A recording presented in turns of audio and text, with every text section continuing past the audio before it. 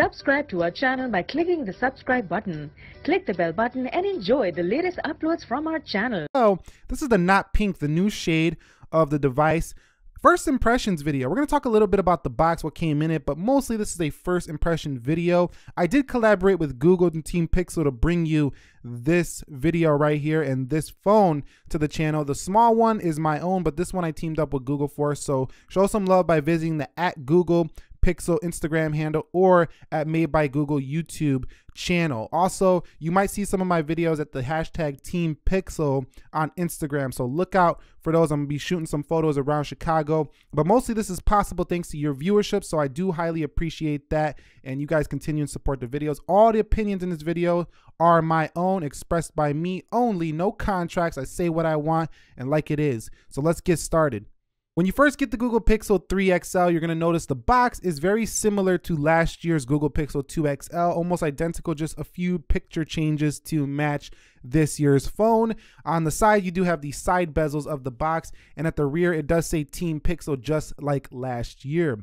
The Google Pixel 3 XL on the inside does present you with some stickers that say Team Pixel, as well as some warranty information for said device. And you also do have some Google Pixel earbuds that are in the box, and you do have a dongle, some USB adapters, and USB-C to USB-C, as well as a fast charger included, all in the box. Now, Google was also kind enough to send out the new Pixel stand that goes with this device, which you can just prop your Google Pixel 3 XL on and it will start charging immediately. It's a pretty awesome piece of tech to just add to your desk or whatever if you just want to wirelessly charge, because that's a new feature on here with this new glass back. You can wirelessly charge the Google Pixel 3 XL. I've been using this thing for about 24 hours now, and I want to talk about the display. First of all, it's blowing away the Google Pixel 2 XL's display from last year. The colors are so much better, and this one was made by Samsung. One thing I have noticed, it's a little bit dimmer than some other flagships, but not so much so that's unusable, just a little bit dimmer than some other flagships. Now, I do really like how sharp the display is at 1440p by 2960 pixels resolution. So this thing has a very high density, just like most of the Galaxy phones that are on the market. So if you do like this device's, 1440p display, you're gonna love how sharp that text is on this device. So very nice stuff there for the Google Pixel 3 XL. Now on the rear, we do have ourselves a 12 megapixel camera. This is that AI camera, and this is also shooting at 2160p. Not sure if it does 4K 60. I don't think it does, but we'll do some video samples. We're gonna do some comparisons. You're gonna see how good this camera really is. So far, I'm thinking it might be the best on the market right now. 4 gigabytes of RAM coupled with a Snapdragon 845, so it brings it in line with phones like the Galaxy S9 Plus, for example, the Galaxy S9. Any flagship of this year, it's basically in line, except for the RAM, it's a little bit lower, but with Google's optimized Google software, it shouldn't be too bad in terms of performance. So we're gonna test performance and speed tests on the channel as well. 3430 milliamp hour battery on this guy, which is a pretty sizable unit, and I found that the battery life is definitely draining not too fast. So I'm liking what I'm seeing so far for battery life. I will have to test it more in depth to give you a more kind of like experience of the battery life than just saying, well, what size the battery is. So I want to talk about this whole notch thing, because this is the infamous thing a lot of people are, addressing. I had heard some people having NFC issues. I haven't had those yet on this phone, but this is easily rectified. At first, I didn't really like this either, but now that I realize that you can actually hide the notch on the Pixel 3 XL, something you can't do on all phones, you can go to display cutout and you can scroll down. Let it just scroll automatically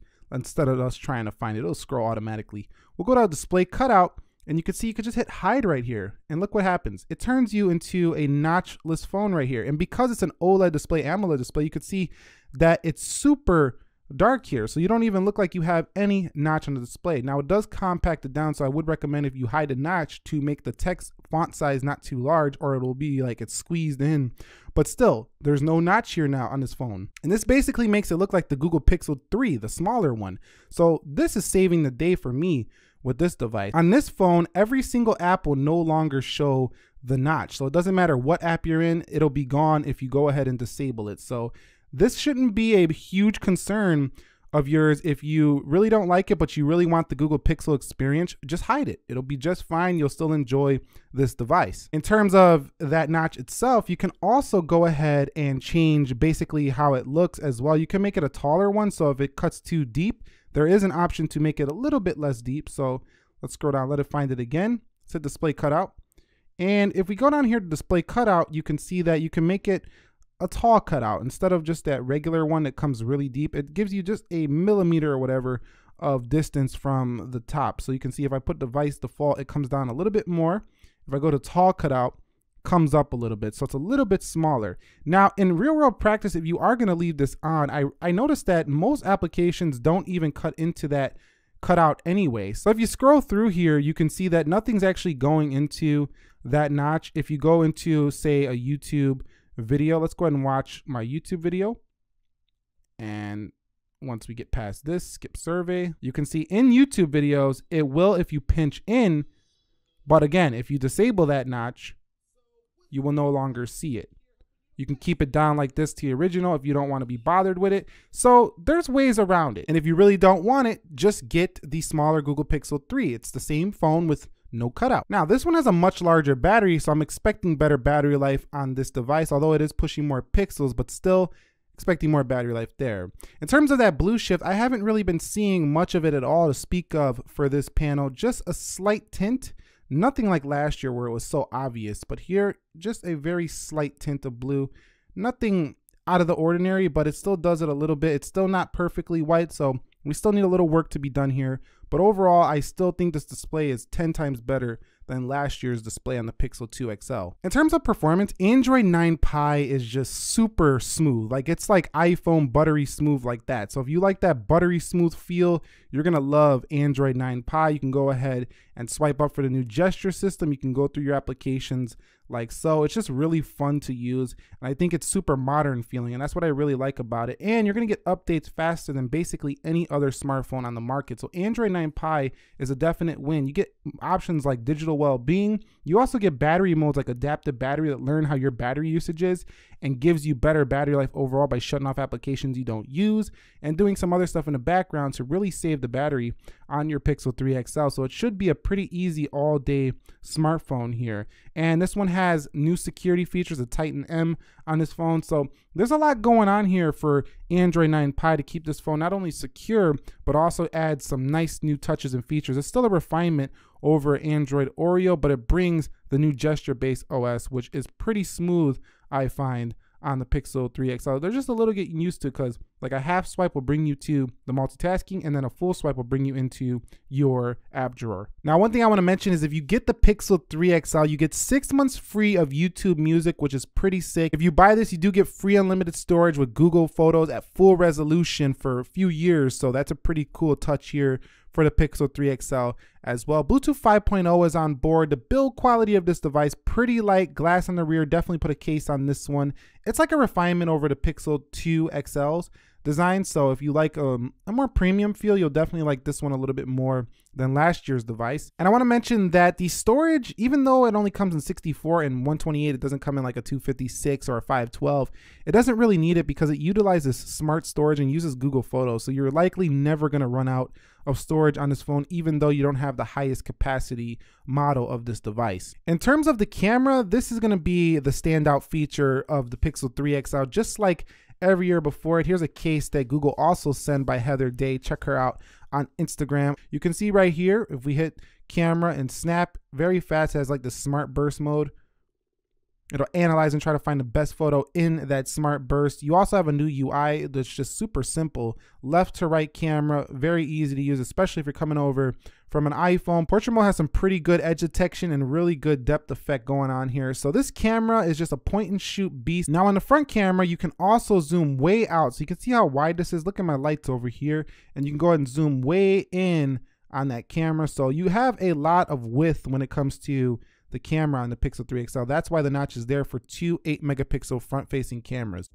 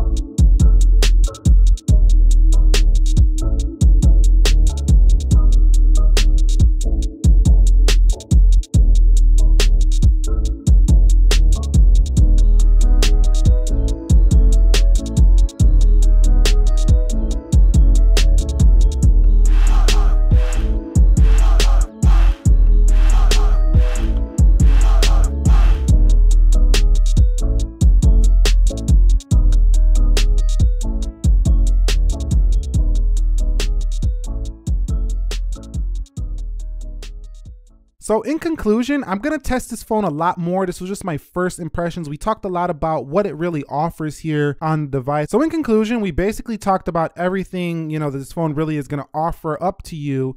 But after 24 hours, I'm actually kind of enjoying this phone quite a bit, mostly for a few reasons. This phone has a nice flat display. Not all phones give you such a large, you know, resolution with flat displays anymore. I mean, on the Android side anyway, a lot of people are going curved. The Mate 20 Pro is curved, the Note 9 is curved, the S9 Plus is curved.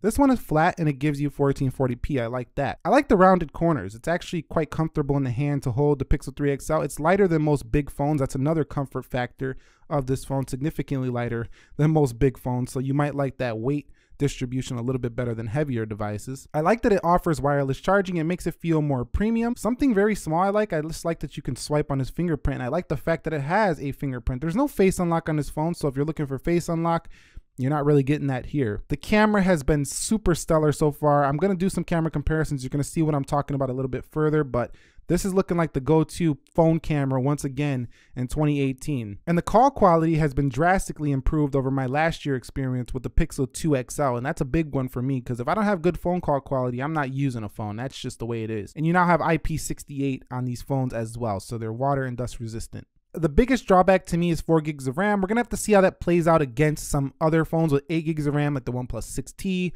the OnePlus 6, the Note 9, the S9 Plus. We'll see how it does against those and fares against the iPhone as well, which also has 4 gigs of RAM. This is more of a competitor to the iPhone, so same RAM there. We'll see how those fare together though. So right now, if you're thinking about picking one up, I can say this is definitely gonna be a strong flagship this year. It's probably not the most specced out, the most flashiest flagship, definitely not, but it's a very utilitarian, useful phone with a lot of great Google features with updates to keep it secure. And you'll also have nice additions like the squeeze feature. If you're really into, you know, searching things on Google a lot, you're gonna love the Pixel 3 XL. And if you also like an amazing camera on a phone, this one is the one to go with. If that notch really bothers you when it comes to design elements of this phone, simply hide it. If you really want this Google experience, simply hide it and you'll be happier. Or just get the smaller one.